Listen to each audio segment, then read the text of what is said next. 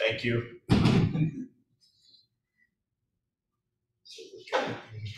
Okay. First item on the agenda is approval of minutes from June 14th meeting. Recommend approval of the minutes. Second. Motion by Ms. Peters, second by Mr. Polar. All those in favor, raise your right hand. All opposed, same sign. Motion carries 5-0. Any special requests or continuances? No. Seeing none, we'll move on to the findings of fact. First one on the agenda is BZA 2021-008, Sign Solutions, 173 East Broadway. Chairman, in consideration of the statutory criteria, I move that we adopt the written findings of fact as presented, incorporating the evidence submitted into the record as our final decision and final action for variance petition BZA 2021-008. Second. Motion by Mrs. Peters, second by Mr. Smith. All those in favor, raise your right hand. All opposed, same sign. Motion carries 5-0.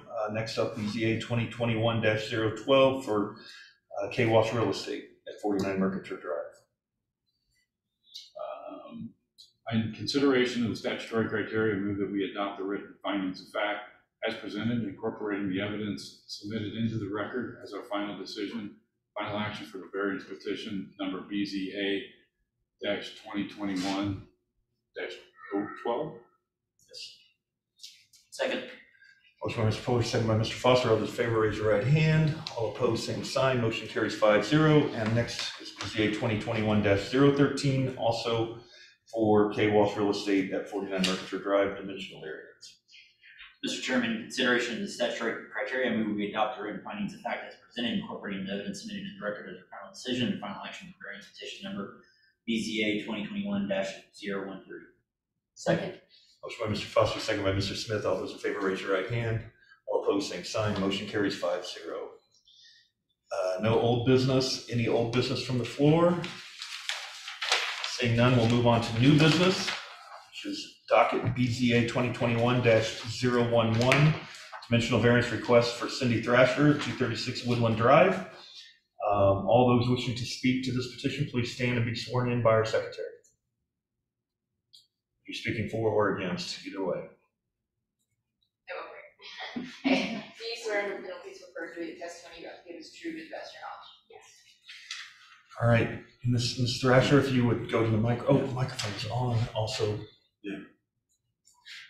One item of business first, Mr. Chairman. The notices as far as newspaper and letters to adjacent owners, all in order. We have the receipts in the file.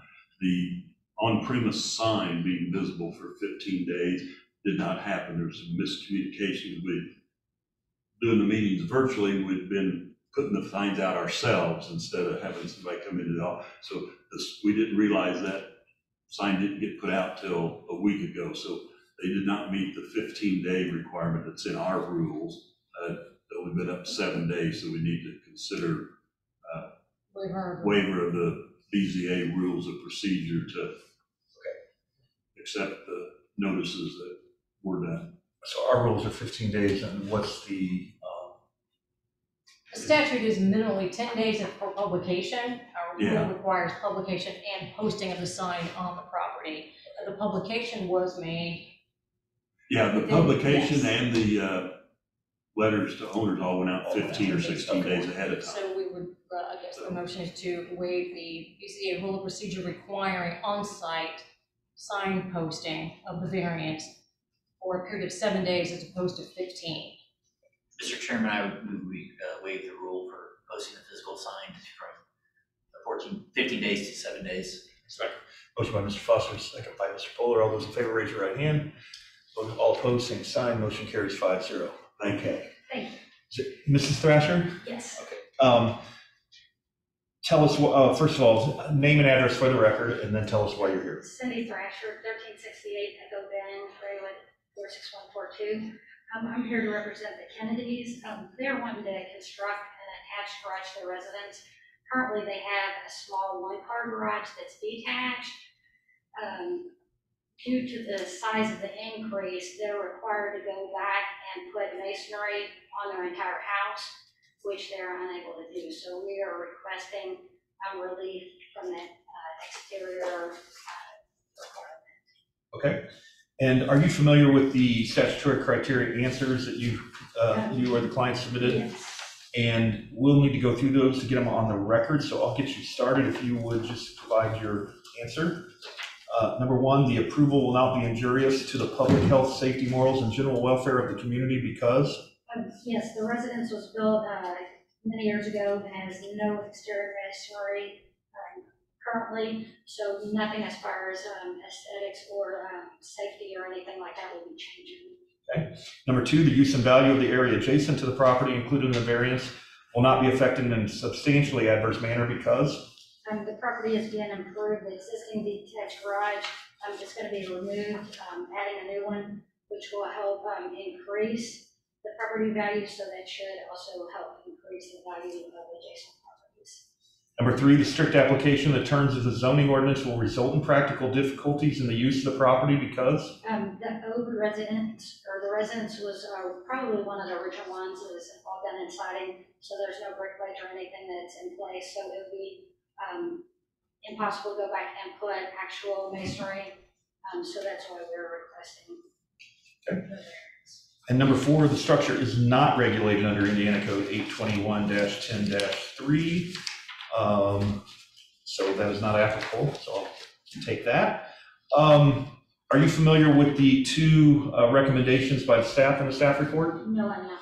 Okay, so number one, prior to issuance of a building permit, the property owner shall have the subdivision plat amended to merge the two lots, lot 30 and 31 in Woodland Addition, into one large lot by deleting the common lot line in the middle. And number two, the property owner shall either remove the stone portion of the existing driveway or cover it with soil and grass, and all new driveway area shall be paved with hard surface materials such as concrete, asphalt, or paving bricks. Yes.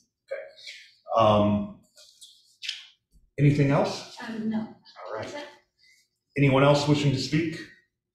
If not, I'll close the public. Yeah. Oh, all right, sir, you'll have to stand and be sworn in by our secretary.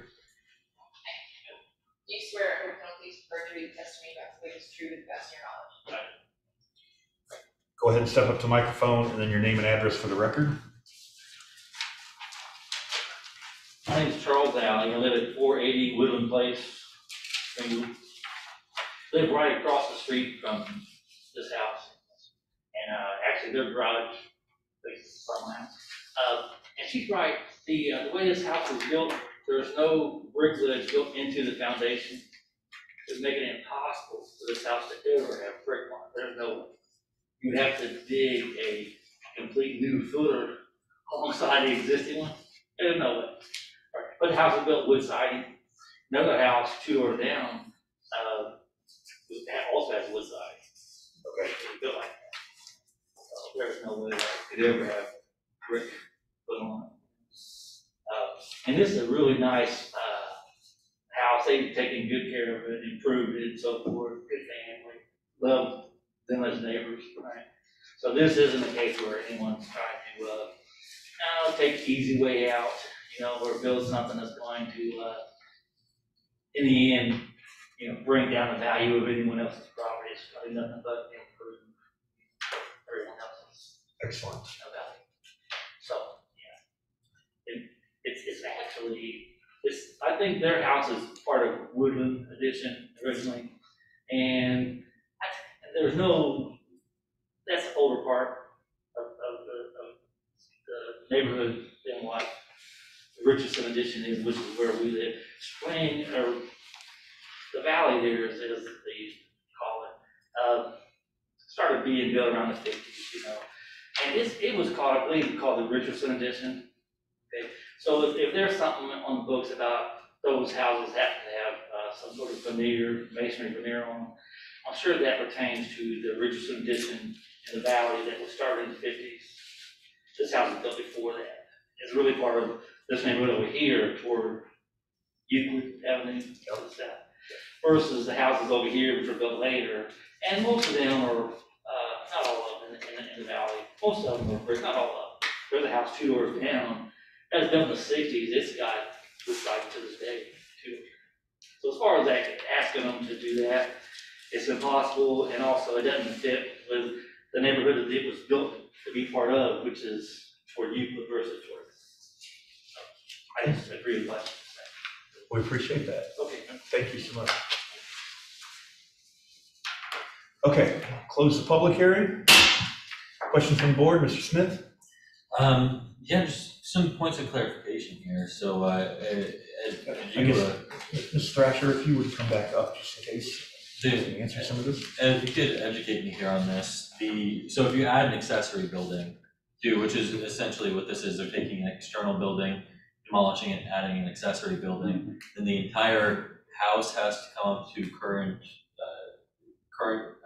Now, under the new ordinance, if they're expanding the square footage of the home by more than 20%, as soon as you attach the garage, then that becomes part of the total structure. It's Okay. not considered usable living space, but it is part of the structure. So if it's under 20%, then those rules don't apply, because they're adding more than 20% square footage to the house. Right. That's when. Okay. Thank you very much. I appreciate that. Great question. Mr. Foster? I Mr. Pollard? No question. No questions? I have no questions either. It's pretty well stated, so appreciate it. Thank you, Mr. Thrasher. All right, all the receipts and notices are in order. Yes. Take a motion to accept them into the record. Chairman, I move that we admit all the evidence presented in regard to this matter, including the notices, receipts, maps, photographs, written documents, petitioner's application and attachments, petitioner's detailed statement of reasons, the staff report prepared by the planning department, certified copies of the zoning ordinance and comprehensive plan, testimony of the petitioner, city planning staff, and any remonstrators, and all other exhibits presented, be they oral or written, for consideration by this board in regard to this petition, and to include the testimony of those present this evening. Motion by Mrs. Peters, second by Mr. Pollard. All those in favor, raise your right hand. All opposed, same sign. Motion carries 5-0. I will take a motion on the ballot itself. I move that we approve the relief from the residential architectural standards and in the Unified Development Ordinance to allow demolition of an existing detached one-car garage and construction of a new two-car garage to be attached to the existing home, with the conditions that, one, prior to the issuance of the building permit, the property owner shall have the subdivision plat amended to merge the two lots, lots 30 and 31 in Woodland Addition, into one large lot, deleting the common lot line in the middle. And number two, the property owner shall either remove the stone portion of the existing driveway or cover it with soil and grass. All new driveway area shall be paved with hard surface materials such as concrete, asphalt, or paving bricks. second. Motion by Mr. Smith, second by Mr. Foster. All those in favor, raise your right hand. All opposed, same sign. Motion carries 5-0. I'll take a motion to adopt written findings of fact. Mr. Chairman, having considered the statutory criteria, I move that we direct the Corporation's Counsel Office to draft written findings of fact regarding our decision on the variance request presented in the variance petition number BZA 2021-011. Said findings to specifically incorporate the staff report and the evidence submitted into the record. Consideration and adoption by the Board of Zoning Appeals as our final decision and final action regarding this petition at our next meeting. Second. Motion by Mr. Pollard, second by Mr. Smith. All those in favor, raise your right hand. All opposed, same sign. Motion carries 5-0. We'll take final action at the next meeting, but you are good to go ahead and proceed and working with the city and whatever you need to do. All right, sounds good, thank you. Thank you. Any new business from the floor? Seeing none, any announcements? When's Main Street going to be done? Yeah. End of July. That's not End bad. of July. Wow, really? Oh, That's is this great. one? That's not bad at all. Everybody keeps saying so. Nice. What about Wersville? Right there No, I don't know anything about that Next one. year. All right, no other announcements? Then I'll take a motion for adjournment. So moved. All right, we are adjourned. Now, Ed, I have a question. On this merger, how